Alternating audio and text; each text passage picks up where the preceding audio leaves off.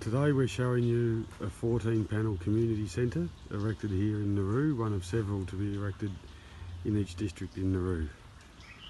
The design of the structure itself was by FCUBED, using our Carocell 3000 panels as the roof.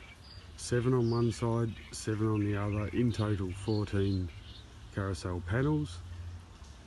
And those Carocell panels collectively will produce somewhere between 175 to 200 litres of distilled water per day. Plus we've also installed rainwater catchment and provided shelter, shade into a country like Nauru, where sun is available 365 days a year and shade is at a premium. So it's a 3-in-1 benefit. As I move in closely, you'll see the water is being fed into the shelter itself, or the panels themselves, via this 5,000 litre tank. That tank has been filled by lagoon water. The lagoon water has total dissolved solids of around 1,800 parts per million. Not drinkable, also has a very poor smell. As we get closer in, you will see that it is driven by our standard pump setup with a solar panel which has been erected at the top of the structure to drive our standard pump configuration. You'll see on the inlet side a filter coming from the source water tank, and on the opposite side you will see our standard pump with regulator.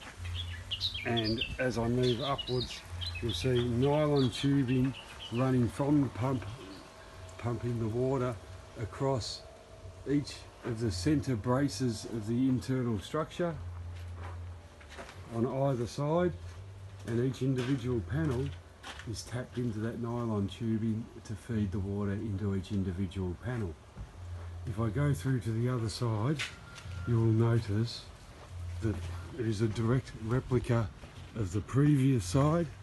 7 panels, each panel operating individually, but we are collecting the water, whether it be the distilled water or the brine water, in individual pipes, accumulating both along the outer perimeter of the guttering system, and they feed along the outside of the structure. When you get to the end of each guttering, you'll notice a leaf catcher.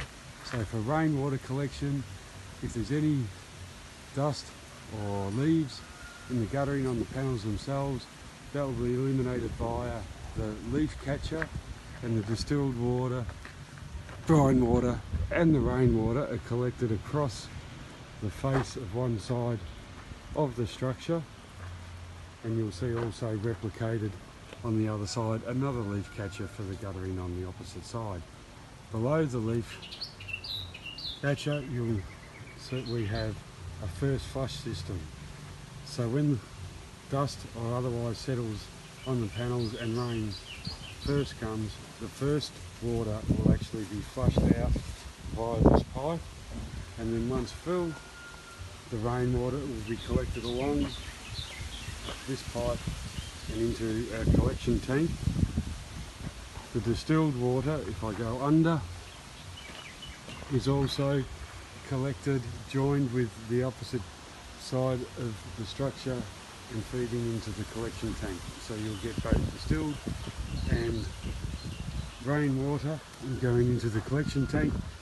Any brine water is being fed back into the original source tank to be recycled through the panels again.